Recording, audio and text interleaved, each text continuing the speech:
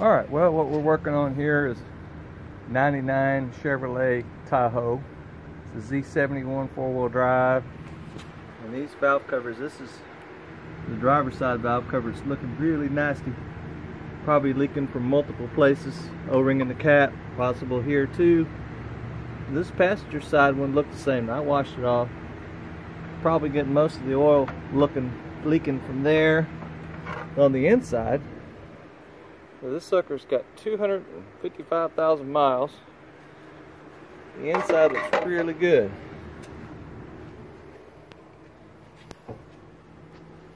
That's what it looks like on the inside there. Now for that many miles, that looks really good. I'm quite surprised. Anyway, when you take these valve covers off, you know you need to remove this.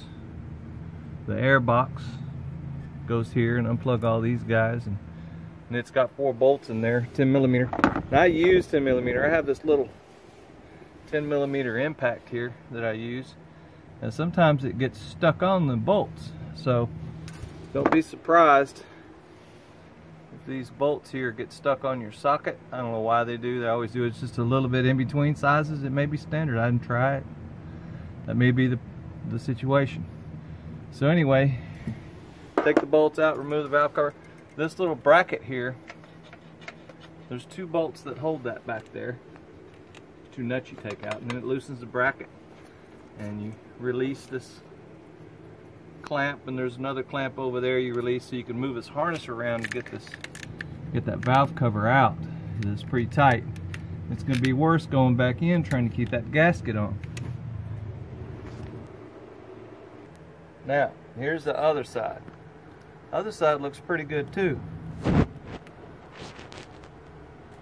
To get this side off, you remove the wire that goes across the valve cover for the temperature sending unit. It fits into the block right here. Alright. Not much else to do. You get the PVC valve and rotate it up and shake it, make sure it's loose.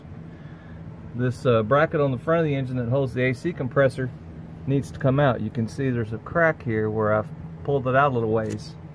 It has several bolts in the front. Some of them are studs, a 14mm. There's 3 across here.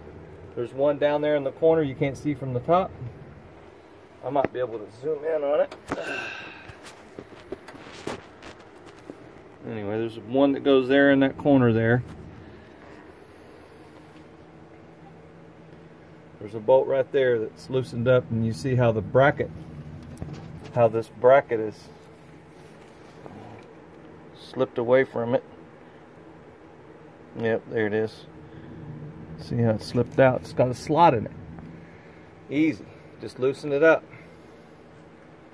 You have to take the belt off, so I just use a 3/8 drive, long ratchet wrench like this to get that belt off, and that's all there is to it.